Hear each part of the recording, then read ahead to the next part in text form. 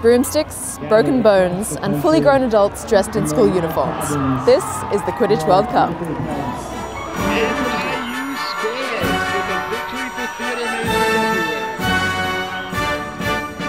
I'm with Alex, who's the Commissioner of the International Quidditch Association. How did Quidditch transform from Harry Potter books into real life? It was transformed by one genius person, my friend Xander Manshell, who was my classmate at Middlebury College, and he took a game that many people would think impossible to adapt to real life without gravity-defying brooms, and he did it very well.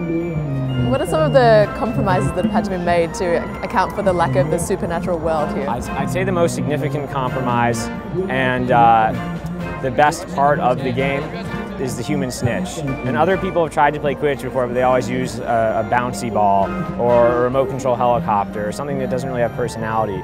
And Xander came up with the idea of creating this human snitch who has no rules, no boundaries. He can do whatever he wants. So you get these super athletes dressed all in gold, and people go nuts for them.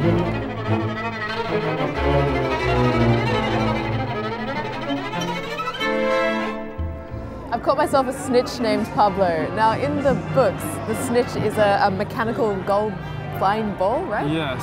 So how does that translate to real life? In the books, the snitch is supposed to have its own life in a way, and it flies and goes wherever it wants. As the way we play, we translated that to a human who can just run wherever he wants, try to avoid the Seekers, and he has a sock hanging from the back of his shorts with a tennis ball in it.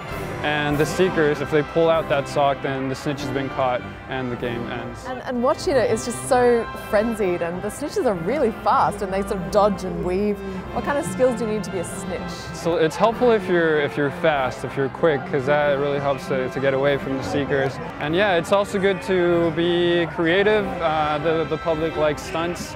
They like watching the snitch go through the field, doing some crazy activity. You can do whatever, make it fun, make it a show.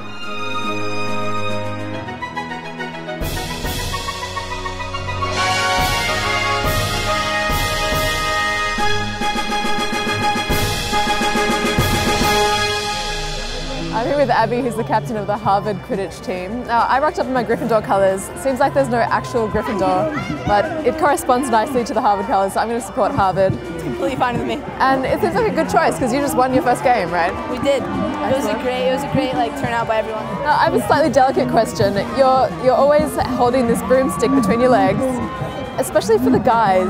Is there the propensity for injury? There's always a chance you could injure yourself, but like you'd be surprised how little it gets in the way. Like, you've got to try it. Like, we could get you a broom and you could try it, but like it's actually like not that bad. The worst part about the broom is like, see the top, how there's like those bristles? So like when you're running and like if you fall, the worst part is like you get scratches all up the back of your legs from the bristles. But, like very few people actually, those brooms, I think they make them specifically for this because like if you fall and like the contact is gonna actually hurt you, they snap. It's better to have to buy a new broom than buy a new body. Buy a new leg, yeah.